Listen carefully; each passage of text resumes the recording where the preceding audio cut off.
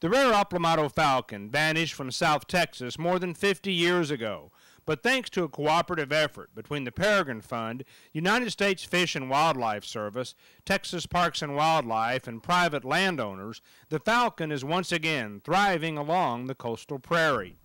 Paul Juergens and Brian Mutch with the Peregrine Fund are busy monitoring this year's breeding pairs of falcons in deep South Texas.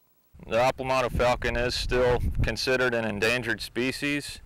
We're probably 3/4 of the way to recovery at this point.